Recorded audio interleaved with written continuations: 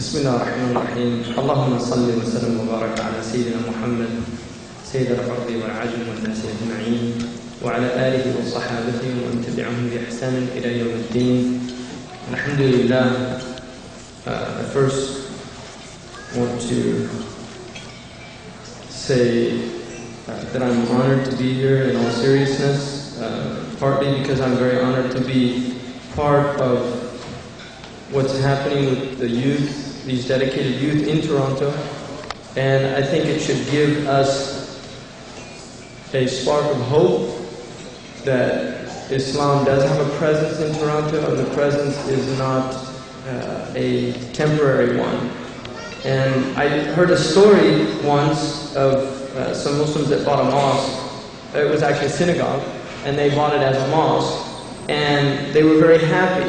But the imam who gave the talk on the first day that it was open, it was like an opening ceremony, mentioned that we should be wary of being happy about this mosque. And the reason is that this mosque, before it was a mosque, was a synagogue, which means there were people in here of another faith who were worshiping their God as they saw fit. But the point is, they sold it, which means that there weren't people to sustain the synagogue anymore. And so that should be a warning to us that the mosques that we build, the Islamic schools that we're building, that if there's not a generation to come after us to fill those mosques and to commit themselves to the deen of Islam and to send their children to the schools that are being established, then Islam will be in these lands like it was for the first generation of Muslims that came here. And a lot of people are unaware of the first migration. And if you've heard Suleiman Yang, Dr. Suleiman Yang from Howard, talk about the first migration, it's very enlightening to realize that in the first migration, the people who came from Lebanon, the people who came from many places in the Muslim world, Bangladesh, one of the first mosques in California was in El Centro, California.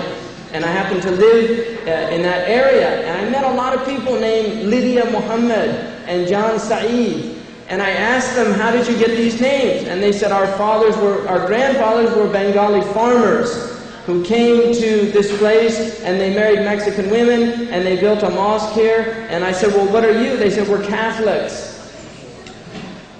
You see, because the grandpa died, and the grandma maybe she never became a Muslim, and she raised her children Christian, and now there's no mosque there. There's just Christians who have last names that reflect a Muslim heritage. There are many Arabs now living in these countries that don't speak Arabic anymore, and they say, well, my grandfather was Iraqi, or my grandfather was Lebanese, or my father was Egyptian, or my father was Palestinian, but I don't know Arabic, shwaya. Right? This is tragic, because it's a severing from their identity, and that's partially what I want to talk about tonight. But before I get into that, and I want to cover some areas, so I'm going to be going a little fast because the time is limited. It is an awesome topic, but I will say what I'd like to do, and I usually don't do this, but what I would like to do, so people can keep me on track maybe, is I would like to look at what's happening in the West, because the problem or the great tragedy of the modern world is everybody is following these people. So they're 5, 10, 15 years, 20 years ahead of the rest of the world. But the world is desperately moving towards catching up in everything. The good and the bad. Because there's good in these societies, there's no doubt. The traffic system works, and we hope that Cairo and Lebanon and other places are going to catch up, right, to the way people drive here. But there are many other things that are actually quite frightening. And I just want to first state, don't think there is not an agenda. Don't think that this culture does not have social engineers. We all know about engineers. Right? Engineers think things out, they plan things, they draw drawings, maps, and they show people, this is the most efficient way to do it, and here's my diagram, and everybody gets the point. They have people in these cultures that are called social engineers. They work in think tanks that are supported and funded by these governments. And Canada has its social engineers. Believe me, America has its social engineers. The United States, they look at what's going on. They examine it and they give you plans. Now, the thing about these people is we often don't find out about the plans. We just begin to see them implemented in the public schools. And just to give you one example of a social engineered plan, values clarification. Values clarification came about because of the new migrations and also because of the New World Order. George Bush's New World Order. I mean, it's not his, but he was the first one to literally come out with it and say it in his famous speech. There is a New World Order plan, and part of the plan is people have to live according to this New World Order and what is called the international community, right? The international community. Now, in order to do that, the Americans or the Canadians have to start getting used to the idea of having an international police force. In other words, a Canadian working with a Karachian or a Pakistani soldier in the United Nations peacekeeping force.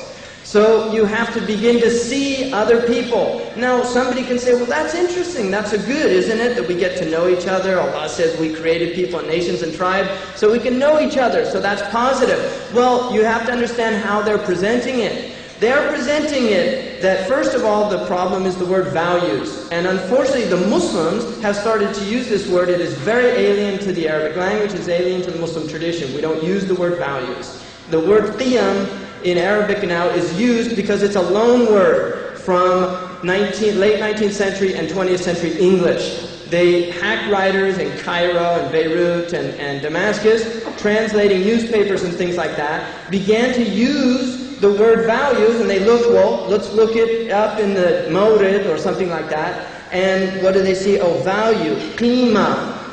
And so they say, okay, qima, we have, now, the Muslims don't have that. There's no such thing as qiyam Islamiyah, Islamic values. We have qawa'id, we have rules, we have ahkam, we have mabadi, we have akhlaq, we have we have words. We don't have to borrow words. Our language, the Islamic language, is very rich.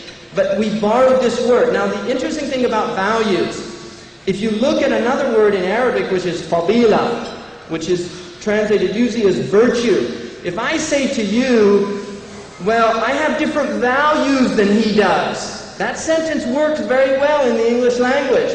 But if I say to you, I have different virtues than he does, suddenly it sounds strange. I have different virtues than he does. Why? Because we have a general idea of virtues. Virtues are not relative. Virtues are shared by people and understood objectively. They're not relative, whereas values are relative. They become relativized. So, well, his values are not my values, but everybody's entitled to their opinion.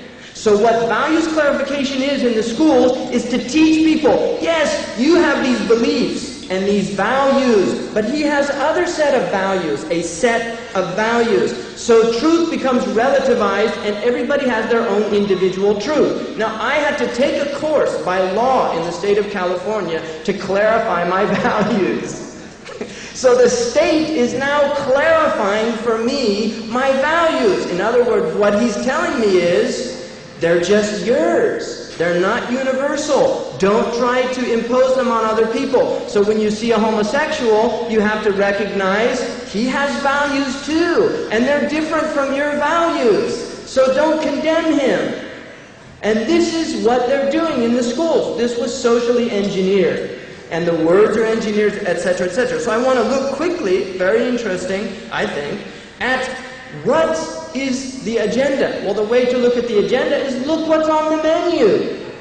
Look what's on when you're going to an event. You look on what's on the ceremonies, what they're going to talk about. Well, let's look at what the United Nations in the 1990s have had their summits on. The UN Summit on Biodiversity. The UN Summit on the Family. The UN Summit on Population Control. the UN Summit on Sustainable Development, the UN Summit on the Rights of Women, the UN Summit on Housing, the UN Summit on the Environment, the UN Summit on Education, the UN Summit on Global Warming. There's an agenda there. And the agenda, if you look at that, at the center and at the heart of these summits is the family. Because they have one on biodiversity, the family itself, population control related to what we're going to do about this problem of overpopulation, not in Germany, where they're encouraging and paying money to have children because they're so worried about their low population, but the brown people that are proliferating too fast. Right? They're not talking about population control in the industrialized countries, but they're talking about population control in other places in the world. So this is the agenda. Now, just to look at, there's the agenda. Well, let's look what's happening and what's a result of the previous agendas, because they've been doing their social engineering for some time. Pleasanton is a city in the Bay Area. It's got one of the most affluent parts of the Bay Area, very wealthy people, upper middle class to rich people, and they did a study there. Pleasanton teens detail drug use, sexual activity. 7% have tried suicide in Pleasanton. 7%. And suicide now, for the first time, they're seeing suicide in 6, 7-year-olds. Prozac is now, thank God, we've just discovered a drug that works in children, because prior to that, antidepressants didn't work for little children. Right? Now Prozac is being tested on children, so we don't have to worry about their depression anymore, right? We can just give them drugs. Now, this is a very interesting study. Used marijuana during the last month. Los Angeles, 21%. San Francisco, 18%. San Diego, 27%. It's right next to the border. Right, Tijuana. That's where the marijuana, a lot of it comes from. 25% in Pleasanton, and the U.S. overall, 25% of teens between 8th and 12th grade. That's 1 out of 4. So if your children are in these schools, right, 1 out of 4 of those children are using drugs by their own estimations. In Los Angeles, attempted suicide during the past year, 16% between 8th and 12th grade. 6% in San Francisco, 10% in San Diego, 7% in Pleasanton, 9% overall in the U.S. That's their estimation. 9% of teens between 8th grade and 12th have attempted suicide. Had sex in the past 3 months. Los Angeles, 30%. San Francisco, 23, 31, 36. U.S. overall, 38%. 38%. Now, obviously, boys tend, at that age, they'll lie about things like that because it's a big thing in American culture to brag and boast, right? And people who've gone to school here know about that. So we do take that. I mean, all statistics you take with grains of salt, certainly, right? They say there's lies, big lies in statistics, right? So, smoked, drinking episode, 25%. Overall, U.S., 33%. Sniffed or inhaled intoxicating substance, U.S., 20%. Right? It goes on. It's quite frightening. Now, where do the Muslims fit into this? Well, believe it or not, we have our own problems in our communities. And as somebody who deals with these things and gets phone calls quite considerably concerning these things, I know very well that within the Muslim community we have a lot of premarital sex going on with our Muslim youth. We have drug use. We have alcohol use. We have a lot of parental abuse. And in America, they have, by law, in the counties, child abuse, then they have adult abuse. They have agencies for adult abuse. And a friend of mine who's a Muslim works as somebody who's a counselor in adult abuse, dealing with parents that are beaten by their children. So there's a lot of rage there. So this is what we're seeing. Now, you will notice that all these statistics radically change when you have religious families. in the United States as well. These statistics radically change when you begin to look at Christian surveys, when you begin to look at Jewish surveys. Not an exaggeration, I'm talking about people that are practicing their religions and have religion at the center of their households. Now, unfortunately, for many Christians, this was USA Today, are you a Christmas and Easter Christian? One of the priests says on Christmas and Easter, "It's good to see you. By the way, we have a church the other 50 weeks out of the year." Now this could be the imam on the Eid. "Assalamu alaikum, nice to see you.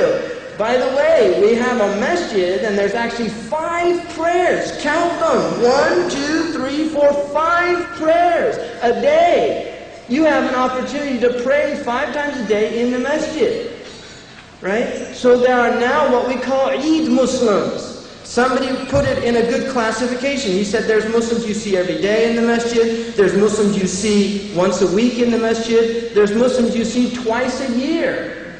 And then there's Muslims you see once in their lifetime where you do 4 takbirs. Right? And these are the categories of Muslims. You just pray the janazah. And I've been at janazah prayers where those people didn't even know, they came, the family didn't even know what to do. They said, "Our father," and this happened to me in Santa Clara, "our father was a Muslim, we don't know how to what do we do? How do we bury him? Is there a ritual? Do you have like something you do?"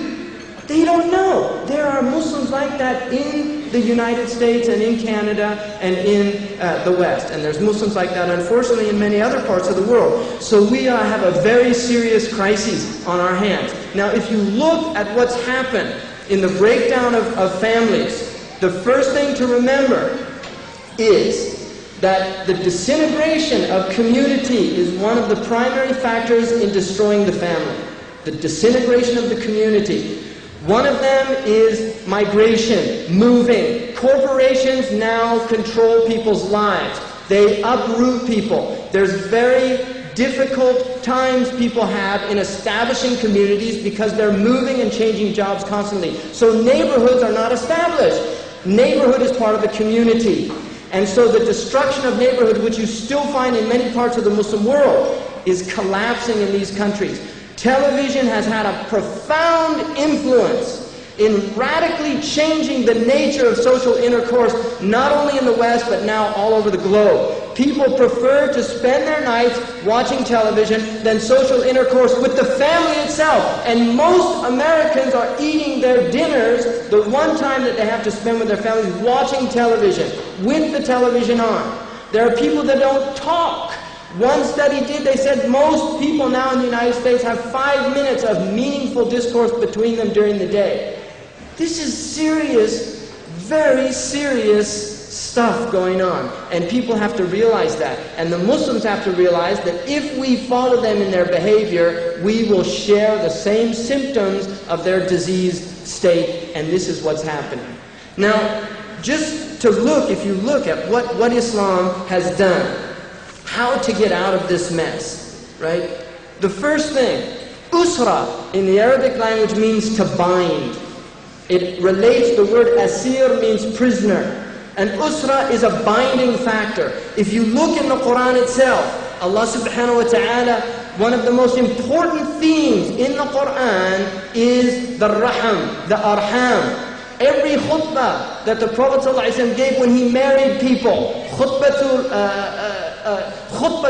zawaj, the Prophet ﷺ quoted the ayah, Ya ayyuhan nas, attaqu rabbakum alladhi khalaqakum min nafsin wahida. He created you from one soul, wa khalaqa minha zawjaha, and he made from it its mates. Right? So fear Allah wa taqullah alladhi tasa'aluna bihi. وَبَثَّ مِنْهُمَا رِجَالًا كَثِيرًا وَنِسَاءً. And he spread forth from those two many human beings, men and women, spread out all over the world. It's amazing to think that we were come from 2 people. Everybody in this world comes from 2 people. We have an original source, and their own material sciences have reached that conclusion. I'm not making this up. Their own material sciences have reached that conclusion through their own studies of DNA, that there was one father and one mother of the human species. That's what they believe now. And why haven't we heard that? Why isn't it front page news? Why isn't it on Time and News? I saw it. It was only a very small article in one of the side pages of Time magazine about the father. There's a book out called In Search of Eve, which was talking about the fact that they recognized there was one mother, but they did not know that there was one father. So we came from two people. Allah made us from these. And then Allah said, وَاتَّقُوا اللَّهَ الَّذِي تَسَأَلُونَ بِهِ.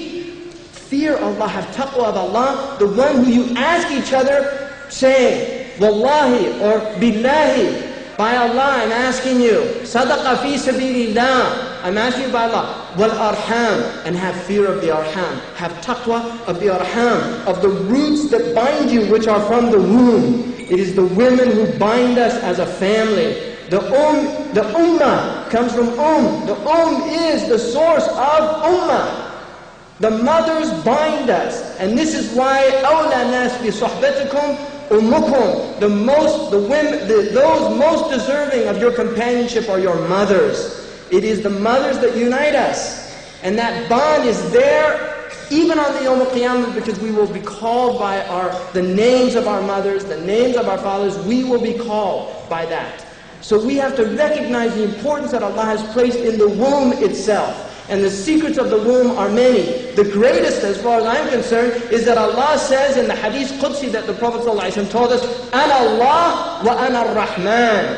I am Allah and I am ar-Rahman. Shaqaqtu ar-Rahm min ismi. I have derived the womb from my name.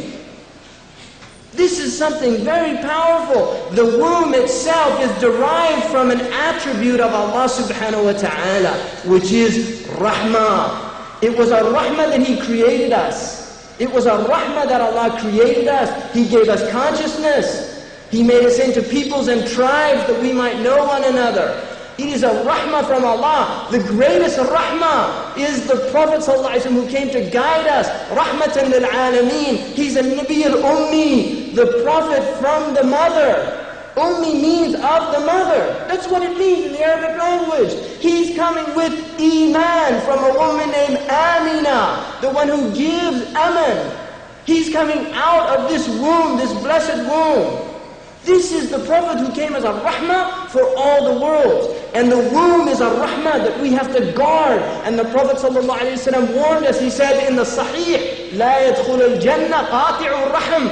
He will not enter Jannah, the one who severs the womb. And the ulama say he will not enter it with those who enter it from the first, with the sabiqeen. In other words, it's from the kabira. It's a kabira, it's not kufr. But he will not enter with those who enter from the first people. The fact that he disobeyed Allah and cut his womb, ties, his kinship bonds, this prevents him from entering into Jannah with the people who enter into Jannah. Subhanallah. So the womb itself must be guarded. Wattaqullah. Fear Allah, wal arham, and have taqwa of the rahim, of the bind of the family. Why? Because the community is based on the cells that make it up. The body is only as healthy as the cells that it is composed of. If the cells begin to deviate, it becomes pathology. Pathology is literally studying diseased cell tissue in the body. And as one cell begins to become diseased, if it is allowed to spread out and proliferate, this becomes cancer and it will destroy the body.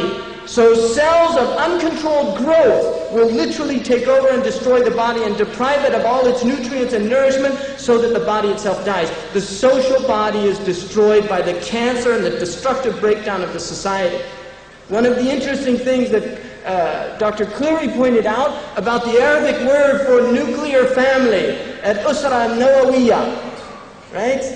The nuclear family. Nawawiyya, taqa Nawawiyya is nuclear power. It's toxic when it's split.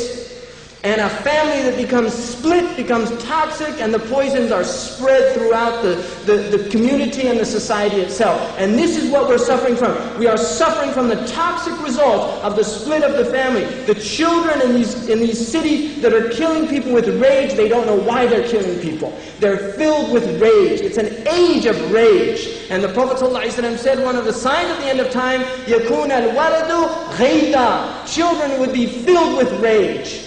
وَالْمَطَرُ قَيْدًا. And rain would be acidic, and we're seeing it with our own eyes. We're seeing acid rain fall down. Rahmah is turning into acidic. The rain that Allah sent down, by what? By what our own hands have made. بِمَا كَسَبَتْ أَيْدِيكُمْ وَيَعْفُوا عَنْ كَثِيرٍ. He forgives so much of what He could do to us by what we deserve. So the destruction of the family is happening. We as Muslims know we have to guard our bonds of the womb. Now if you look though, when Allah subhanahu wa ta'ala says about jihad, about people turning away from jihad, فَهَلْ عَسَيْتُمْ إِن تَوَلَّيْتُمْ. If you turn away from jihad, what will happen to you? أَن تُفْسِدُوا فِي الْأَرْضِ وَتَقْطَعُوا أَرْحَامَكُمْ. You will sow corruption in the earth, and you will sever the ties of bonds of kin. This is one of the results. There is a cause and effect result here. This is one of the results of leaving struggle. And it's not simply the struggle of the outward enemy, but it's the struggle of the inward enemy, the mujahada of the soul, of recognizing that you have to show kindness to your arham. One man, the Prophet ﷺ asked about, he said, a man who his family is good to him and he is good to them, he said that's mukafin. That's a person who is doing what the other person deserves. He said, al-wasul, the one who is tying the bond, the wounds of the bond, laysa bi mukafi'in. It's not the one who just gives to the people how they treat him. Al-wasil, the one who is uniting the kinship bonds, is the one إِذَا قَطَعَتْ رَحْمُهُ وَصَلَهُ. If the kin bond, if the person from the family cuts him off, he continues to show respect and kindness. That is the wasa. That's the one guarding the ties of family. And I know many, and there's people in this room, and you know yourselves, there are people in this room that have severed bonds with their brothers, with their sisters, with their mothers, with their fathers, with their cousins, with their aunts and with their uncles. It's happened because I hear it all the time. I hear it from Muslims. I'm not talking to him. I know brothers that pray in the same mosque, they don't talk to each other. Why? Why? Because there's no mujahada. And the best of you are those who begin with the salam. So we're in a crisis. We're in a serious crisis. The womb must be guarded. The mother must be protected. The environment that she exists in must be an environment conducive to the nurturing of a family, because she is the murabbiya. She is the one who is nurturing the family. The woman is the first teacher. And if you prepare her right, you will prepare a people that have deep roots. In other words, they're powerful, like an oak that has deep roots that go deep. The tree that has superficial roots can be blown over, and this is what happens. So the bonds of the family are absolutely essential, and we have to be nurturing this in our children. So if you look, Allah has bound us together with our families. We are an usra. We are the usra of Islam, which is the highest usra. إِنَّمَا الْمُؤْمِنُونَ إِخْوَةً. The word in Arabic, ikhwa, is familial. We are one family because our belief is one. Our belief is one. Our deen is one.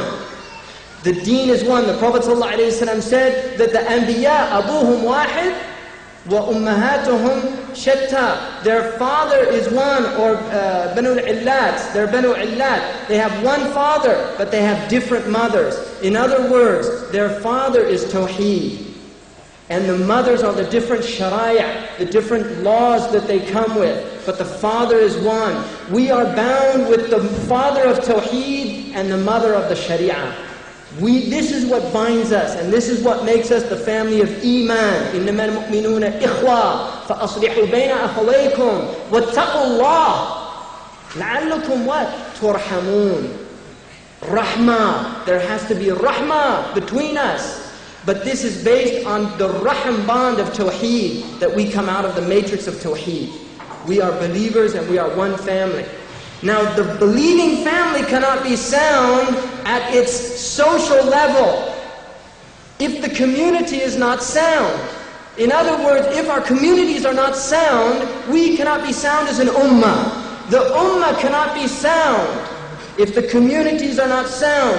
The community cannot be sound if the families, if the neighborhoods are not sound.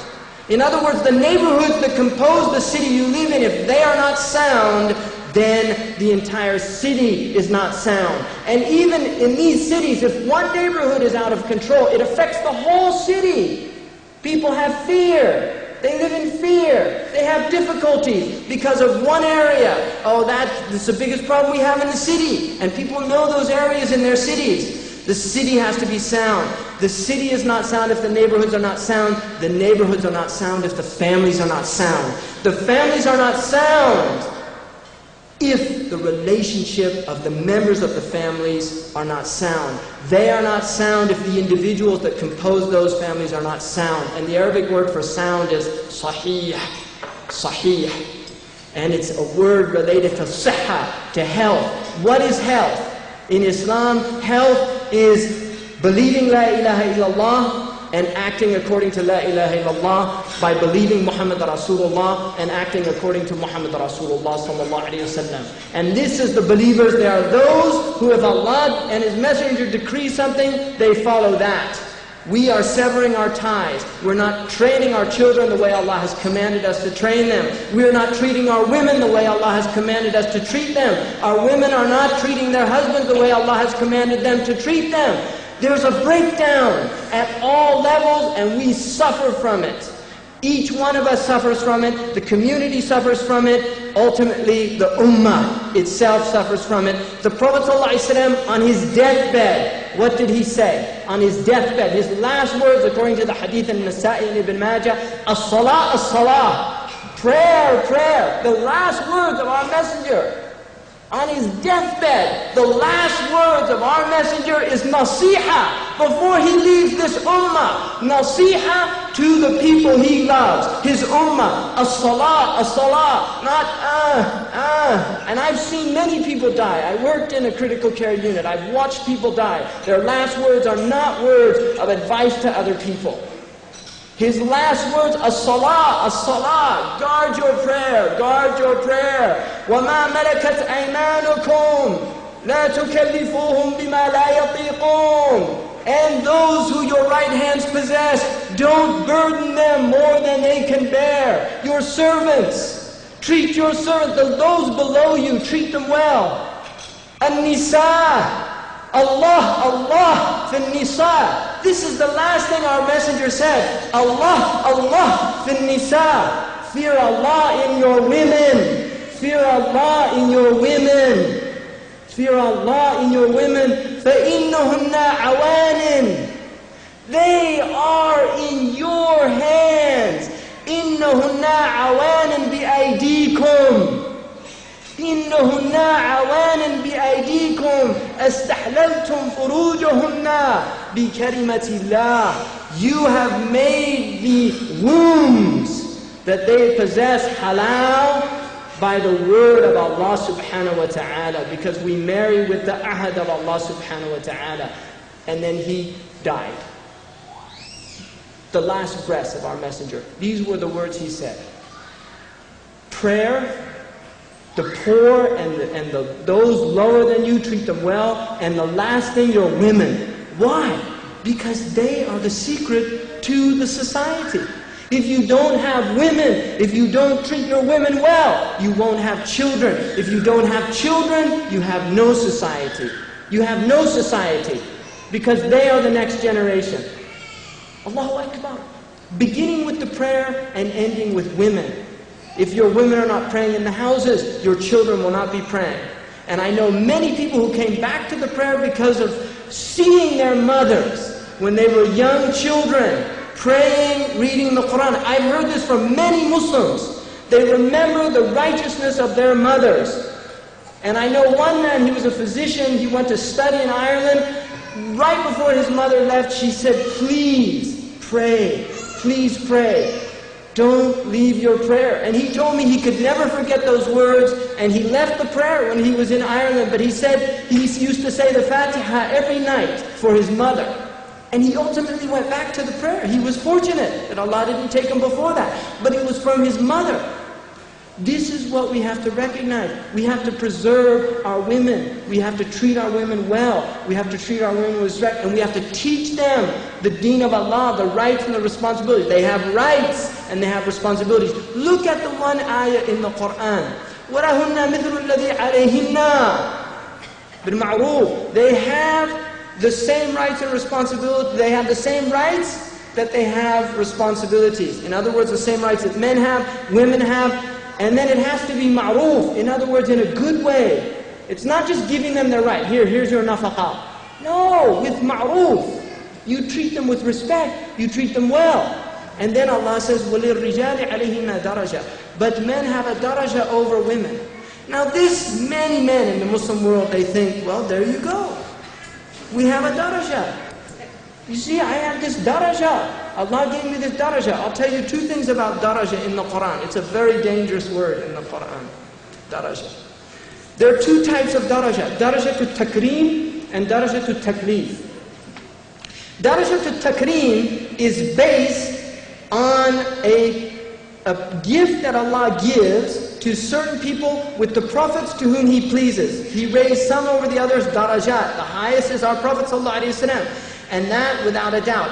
But there is another type of daraja in the Quran which is based on qabool. In other words, that Allah says those who make hijrah and struggle in the way of Allah have higher daraja than those who didn't make hijrah and didn't do the mujahada. What is that based on? إِنَّمَا الْأَعْمَالُ بِالنِّيَّاتِ. It's not based simply on doing the act, it's based on that the act was for Allah and it was accepted by Allah. Now the other daraja is taklif. Men have a taklif. الرِّجَالْ قَوَّامُونَ عَلَى النِّسَاءِ. Men are caretakers and maintainers of women. بِمَا فَضَّلَ اللَّهُ بَعْضُهُمْ عَلَى بَعْضٍ. Because Allah there's tafdeel there of taklif. And the ulama say, many tafsirs say, the taklif of jihad, the taklif of imama. Well, where's the jihad now? Where are the men doing jihad? And where are the men establishing the khilafah? Therefore, where's the daraja? Where's the fadl? Where is it? You show me. Amongst the men, where is it? The Prophet ﷺ said in a hadith to one of the women, she's called Wafidatun Nisa. In the Sahih, she came to the Prophet and she said, Ya Rasulullah, we see the men, what they do in jihad and they have all this ajr. What about the women? The women have sent me to ask you this question. And the Prophet ﷺ said to the woman, tell the women who sent you and whoever you see from the women that if they establish their responsibilities in their homes, that they will have the same as jihad of mujahideen. And in another riwayah, مهنة إحداكُنَّا في بيوتكُنَّا تدرك جهاد المجاهدين. One of you doing the work of the domestic work, that domestic work will achieve the rank of the jihad of the people making jihad. Why? Because those mujahideen are protecting the thughur, the outward thughur. They are protecting the boundaries of the Muslim country. But the women in the houses are protecting the other thughur, which is the boundaries of the youth, so that these insidious ideas and ideologies and misunderstandings and misbeliefs don't enter into them. It is the women who will give the talqeen. And I can see it. Sometimes my boy, he says things, and I know it's coming from my wife. But I'm not there when she's telling them that. He says things, and I say, subhanAllah. Why? Because there's talqeen. There's constant talqeen. You see, I said to my 6-year-old the other day, he came into my room and it has a lot of books, and he said, Daddy, I love your books. They're so beautiful. Because a lot of them are Arabic, they have a lot of nice gold and things. And I said, you know, when I die, they go to you. And then he said to me, and when Ibrahim dies, when I die, they go to Ibrahim. That's his little brother. You see. Children understand if you inculcate in them these things. He's 6 years old, but already He's beginning to understand these things. We have to teach our children these things. We have to inculcate in them that they will die, that they're responsible. At the time they reach puberty, they are responsible. Now if you look at other aspects, I mean, I could go on about these things, and the time's limited, so I'm going to finish this, in fact, because I really want to see these slides, because I think they're very profound and beneficial. The last thing I want to say, and I want everybody after they hear this, just to say, La ilaha illallah Muhammad Rasulullah. Ashhadu an la ilaha illallah wa ashhadu anna Muhammad Rasulullah. There is a verse in the Quran in Surah Al-Ahzab in which Allah subhanahu wa ta'ala says, it's the prohibition of adoption. And Allah subhanahu wa ta'ala says, Allah did not make those who you claim to be your children, your children. In other words, they did not come from wombs that you inseminated. Allah did not make them your children. That is just a word that's coming out of your mouths. It's a lie. Wallahu yaqul al-haq. In other words, it is not true. Allah is clarifying it. So before them doing that, the hukm is not clear. So when the Prophet ﷺ said Zayd ibn Muhammad ﷺ, he was not lying. Don't misunderstand that. But Allah now is clarifying the hukm. You can't say this. And now he's no longer Zayd ibn Muhammad, he's Zayd ibn Haritha. The Prophet called him Zayd ibn Muhammad. He adopted him. And that was something that the Arabs used to do before his Sharia clarified the matter. Now the Orientalist has always used this. If you read Orientalist literature, they always use this as this, they want to get in there and dig a little bit, right? About this issue of Zayd and Zaynab bin Jahash. Very interesting. Why is this so central and important? Allah says after that, وَهُوَ يَهْدِي السَّبِيلِ. He's guiding you to the straight path. Allah is telling you this not because He doesn't like it. He's guiding you to a straight path that will make you upright. Call your children by their fathers. Ad'uhum. Call them, not your children. Call them لِآبَائِهِمْ هُوَ أَقْسَطُ عِنْدَ اللَّهِ. This is more just with Allah subhanahu wa ta'ala. And qasat is about giving things their due. So, and then Allah says, فَإِن لَمْ تَعْلَمُوا آبَاءَهُمْ فَإِخْوَانُكُمْ فِي الدِّينِ. If you don't know their fathers, they're your brothers in the deen. Their deen is their father. The deen of Islam is their Abi al-Islam, la abali siwahu, Salman al-Farisi. My father is Islam. I have no other father but Islam. We don't know who Salman ibn who. We know him as Salman al-Farisi. Why? He's Ibn al-Islam. He's Ibn al-Islam. Abi al-Islam, la abadi siwahu. وَلَوْ اَفْتَخِرُوا بِقَيْسٍ وَالتَّمِيمِ. Even if the Arabs boast about my father's Qais or my father's Tamim, my father is Islam. And when the Prophet ﷺ heard that, he said, Salmanu minna alul bayt. Salman is from my family of people of deen. So Allah says, if you do that, right? If you don't know that, they're your brothers in the deen. وَمَوَالِيكُمْ وَلَيْسَ عَلَيْكُمْ جُنَاحٌ فِي مَا أَخْطَأْتُمْ بِهِ. There's no wrong action in the mistakes you made. In other words, before this hukum was clear, there's no ithm there because you didn't know the hukum, but now the hukum is clear. وَلَكِنْ مَا تَعَمَّدَتْ قُلُوبُكُمْ وَكَانَ اللَّهُ غَفُورًا رَحِيمًا. But what your hearts intended. Now I just want to, it's very interesting. This is a brilliant article by John Taylor Gatto. He's a very interesting man. Wrote Dumbing Us Down about modern schools. I recommend everybody reading that. It's not a long book. And he talks about the American pseudo-family, the destruction of family in the United States. And at the end of this, he talks about family disintegration. Is it receding or accelerating? The American adoption foster care business, larger already by a factor of 4. It's 4 times great factor of 4. So how many? Who's mathematician? I can't. Somebody. I know there's engineers in here. It's larger by a factor of 4.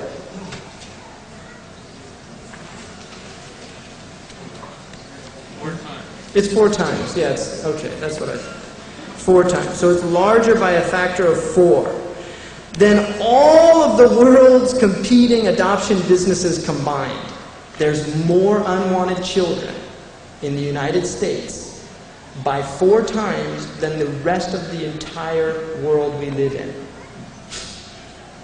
What that is news for the future, because everybody wants to be just like America now. Right? Now look what he says about this. For 25, there is this, he said, there's a bright red danger signal flashing. For 25 years, a substantial fraction of our total population has been engaged in ridding itself of family or wildly scrambling to add a child of a stranger to its nest. Making mother love dangerous, a dream of many minds since Plato, social engineering. We don't want mothers to raise children anymore. We want the state to raise children so we can indoctrinate them, so we can tell them what's good for them. Because mother love is very dangerous. It's dangerous. If mothers give their children their love, they don't go seeking for it from other places. They're secure in themselves. When mothers don't give their children love, they go looking for it everywhere else. And sometimes it involves doing crazy things like becoming so promiscuous that they end up spreading horrific diseases like this young man in New York. Right? It's an article in Newsweek. It's a byproduct of our national hysteria about immigrant families from Southern and Eastern Europe who didn't act like Northern Europeans. Right? In other words, Northern Europeans, very cold. Suddenly all these Southern Europeans start coming and they had these mothers that were very nurturing. This is not a joke. Now Muslims also have nurturing mothers by and large. Northern Europeans don't like that. Really, they don't hug. Families, many American families, they don't hug. They don't hug. I'm not making this up. I know many Americans that have not been hugged or rarely hugged by their families. Really, I'm not making this up. People find this hard to believe, but it's true. Now look at this. When real families disintegrate or transmute into synthetic families, children are exiled from the only home nature will ever allow them to have. Christians always call God nature. Whatever appearances to the contrary, they become wanderers numbered among the homeless, and wandering lost, they wander eternally who they are. Now, Joseph Campbell wrote about infant exile, Musa alayhi salam. But Musa's mother wants him back. Right? There's a reunification. It's very important. The Prophet ﷺ is also an orphan. Don't forget that. He's the greatest orphan that ever lived. Sallallahu alayhi wa sallam. أَلَمْ يَجِدْكَ يَتِيمًا وَلَمْ يَجِدْكَ يَتِيمًا فَآوَى. He found you a yatim. Who raised him? أَدَّبَنِي رَبِّي فَأَحْسَنَ تَأْدِيبِي. Allah raised the Prophet sallallahu alayhi wa sallam. He was raised by Allah subhanahu wa ta'ala. Now, the social costs of pseudo-family are seen clearly in pathologies arising from America's synthetic family secret. Let me include these musings about pseudo-family with an inventory of byproducts generated out of stranger adoption. Stranger adoption was invented by the Americans in 1851. Previous to that, people did not adopt strangers. They adopt, a community, if a person, they would take care of the child. Stranger adoption is where you don't even know where they came from. You have no idea. Keep in mind, almost all adoptive families are prosperous, steady people with a good record of community stability. Right? Many people who adopt are actually they're wealthy, they're stable. They tend towards social work, they ideal, possessing many textbook qualities, supposedly predicting successful parenthood. That preamble should make the following short list more compelling evidence about the mythology which teaches parenting can be made. Authors of a book evaluating family background of children who later achieved distinction as adults noted with curiosity the absence of adoptees on all lists of distinctions. There was a book compiled showing distinctions from people, right? They couldn't find any adoptees that had distinctions in different fields. Now listen to this. Orphans, they declared, showed up more on lists of famous adults than their numbers warranted. In other words, there were a disproportionate number of orphans who had extraordinary distinctions in societies than there weren't adoptees. So what's the secret? What's the difference between an orphan, An orphan is somebody who knows that he doesn't have a father. An adoptee is somebody who's being lied to and given a pseudo-father and a pseudo-mother. That's the difference, and that's what Allah has made haram. Now listen, it raises the question, wrote the authors, as to the reason for the absence of unusual achievement amongst children who never knew who their parents were. It is a question, as far as I know, never answered. Orphan Voyage, an adoption research organization, is frequently asked for help in compiling lists of famous adoptees because, as the Los Angeles Public Library put it, names seem especially difficult to find. Orphan Voyage replies to such requests the same way. 35 years of operation have failed to turn up sufficient names for such a list. Doctors Crowley and Laidlaw of Roosevelt Hospital in New York received 5,300 responses from psychiatrists asking for their experience with adoption. It was overwhelmingly negative. As one psychiatrist put it, the maladjustment of adopted children is so extensive that no unwanted baby should be allowed to be born. Science magazine reported to a Danish government study of nearly 4,000 adopted adults that concluded with these spectacular numbers. The adopted group showed 41 criminal convictions for every 100 adoptees. 41 criminal convictions for every 100 adoptees. Christopher Jenks, the well-known sociologist, in a letter to the author stated that number was about 3 times greater than for the non-adopted population. Recently, Child Psychiatry reported that 21.2% of all first admission psychiatric patients were adoptees. That is more than 10 times their commonly estimated numbers in the population. The 2 leading mass murderers in U.S. history were both adopted as children. The bestseller and the band played on fingered an adoptee, Gayton Dugas, as the Typhoid Mary of the AIDS epidemic. Dugas, dubbed Patient Zero by the Center for Disease Control in Atlanta, slept with about 2,500 sex partners, many after he had been diagnosed contagious. "It's my right to do what I want with my body," he asked, when asked to desist by doctors. In the middle 1970s, 3 small European states, once leading adoption nations, set out to make mother love a little less dangerous by asking circumstances of new mothers pleasant enough to convince them not to abandon their babies. In 10 short years, Sweden, Norway, and Holland cut the rate of domestic adoption to nearly 0 because they saw that adoption was having disastrous effects on the adoptees. This is catching up with the Quran 1,400 years later. Right? It's a little late. And this is what it is, catching up with the Quran 1,400 years later. We've been on the wrong path less than 200 years. In the life of a nation, it's no time at all. The real discovery is, can we turn the clock back? That will require our government to follow the path of Sweden, Norway, and Holland have done, and it will probably require our corporate economy to recognize that emotional rationality is considered more important than accountant rationality. Only then can it begin to reorganize to produce human quality by keeping families intact, instead of producing maximum material profit by destroying them. Ashhadu an la ilaha illallah, ashhadu Muhammadan Rasulullah. Wallahi, this is people we should rejoice. Abshuru. Allah sent us guidance 1,400 years ago, told us don't do this, do that. Why? Now we have to have non-Muslims telling us why. Really? Why did Allah say don't call them by pseudo? You're a pseudo-father. It's not real. And so you don't call them. They're orphans and you take care of them. So before ending, I just want to go through these. If you can just turn the lights, if that's possible. This place is an extraordinary place. It's one of the only places that the colonialists did not get to in the Muslim world. And I'm not making this up. They really, and you can see why. I mean, who wants it, right?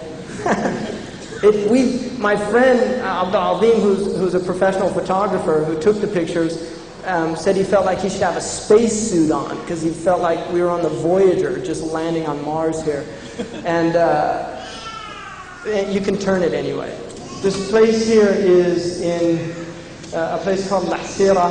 And if people know Muhammad al-Amin al-Shinqiti, he's a famous commentator on the Quran, wrote a large tafsir called Adwa al-Bayan in this century of the Quran, which has been published in, this is where he grew up and studied Quran. He wrote about it, it's almost 15 volumes, tafsir. Next one.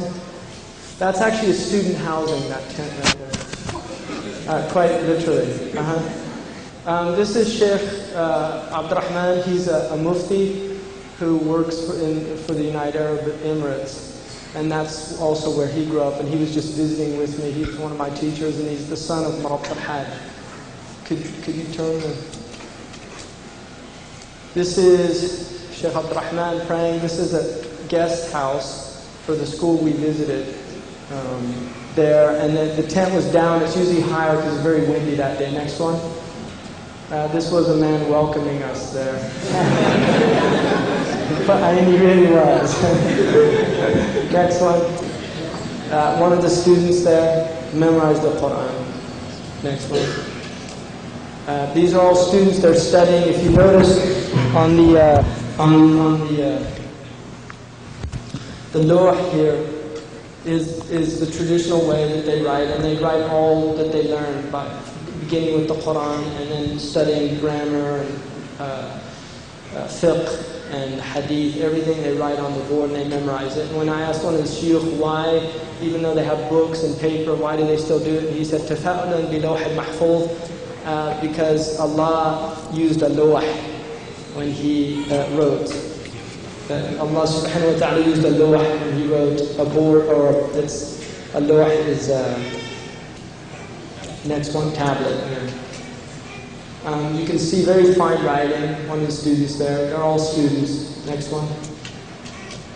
This is Shaykh Muhammad Zain, who's a descendant of the Prophet ﷺ, and he's one of the teachers there. He studied with Marabt al-Hajj. This was the first time he'd ever been photographed too, other than for his passport.